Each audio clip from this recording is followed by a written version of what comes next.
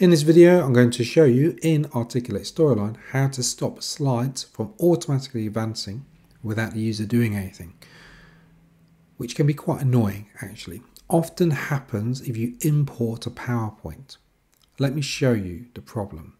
So if I was to preview this entire project started, I'm not doing anything, ignore that it looks terrible. I'm not doing it there, it's just move to the next slide.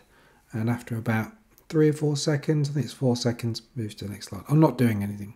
Now, I don't want this to happen. So how do I stop it? Well, it's actually really easy to stop it. Need to be in story view. So if you're in this view normally, which is the way you edit things, just go to story view, which is top left. Single click on any slide, though it makes sense to click on the first one.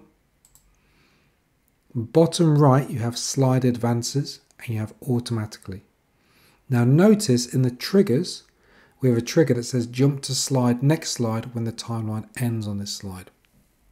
So slide advances automatically. If I click on that, I change that to by user, you'll notice that this trigger is going to disappear. There we go, it's disappeared.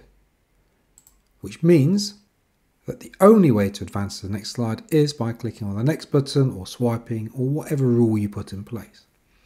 The problem is though, that slide advances is still here for all of these other slides. But you can quickly solve it.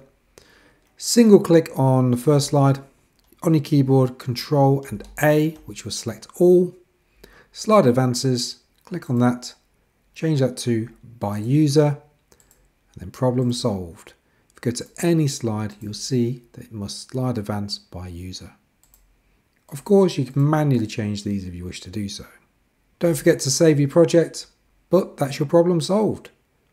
Hopefully you found this video useful. If so, like the video, subscribe to my channel for more top tech tips.